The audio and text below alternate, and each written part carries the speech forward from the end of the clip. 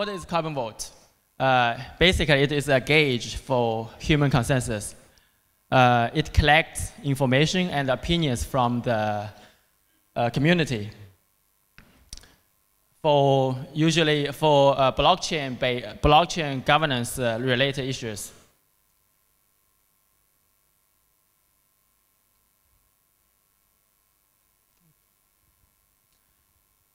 We are a decentralized team from the Chinese community. I am from Stone Ledger, which is a consortium implementation of Ethereum that connects to and compatible to Chinese legal system.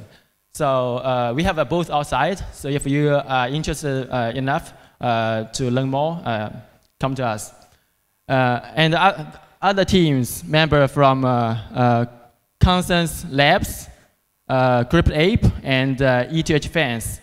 So I think we have all our members here today. So guys, if you are here, would you please stand up and say hello to everybody?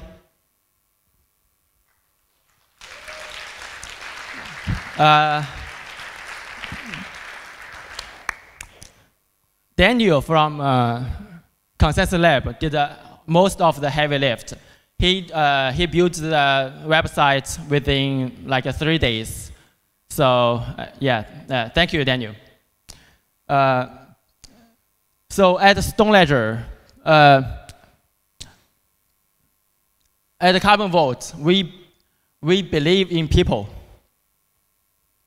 We think machine serves human, and carbon over silicon. That's why we are called the CarbonVote, not the silicon vote. So human comes first, right? We are based on carbon, and machines, computers are based on silicons. So our goal is to reach consensus from the community in an efficient way. So when it comes to consensus, we think there are 2 layers of it. The underneath layer is the machine consensus, and the upper layer is human consensus.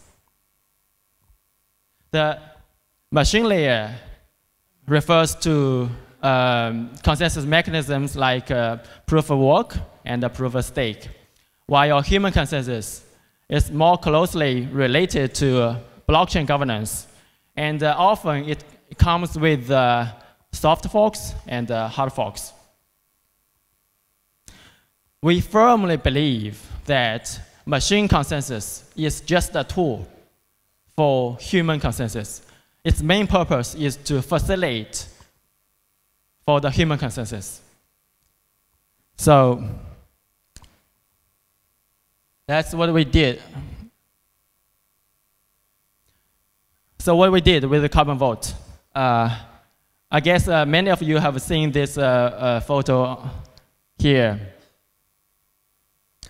During the debate of the DAO hard fork, we did a poll from a community to measure whether the community want a hard fork or not.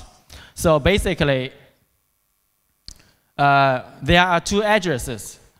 One is a yes address, and the other is no address.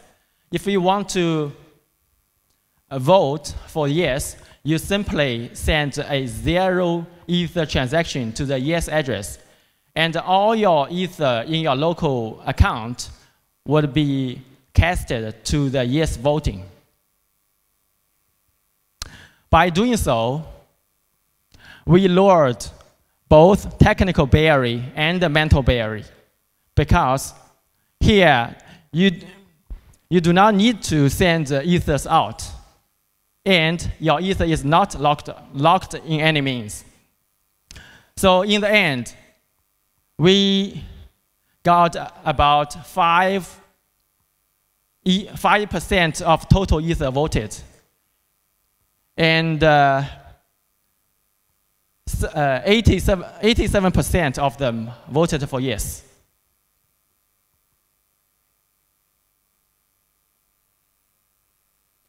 So what we learned? We found that consensus enforcement is very hard. In the real world, decisions are enforced by violence, while in our world, crypto world, everybody is free to choose on what blockchain to live on, right? I do believe we have a better world, but we got a split with the coexistence of ETC, right? The split is in terms of price, talents, and resources.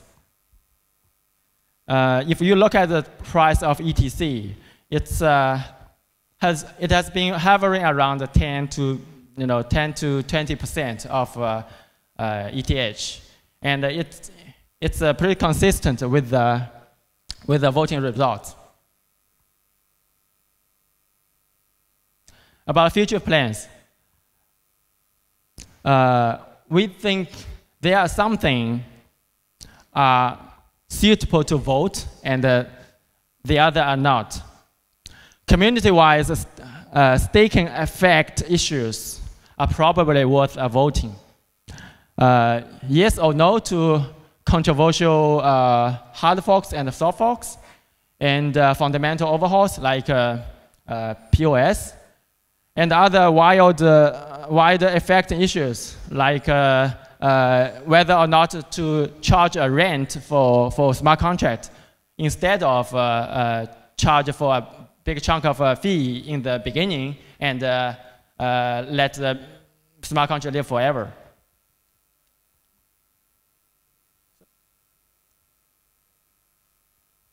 And there's something that we think not suitable for voting.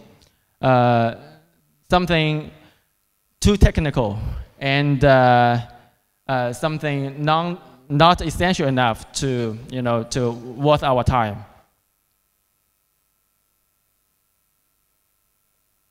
So to wrap up, blockchain governance is really hard. And the voting results are not likely enforceable, even with the supermajority support. So in that sense, deal with caution. And that's all I want to say. And I will look forward to seeing you on blockchain, and may CarbonVote make your voice heard. Thank you.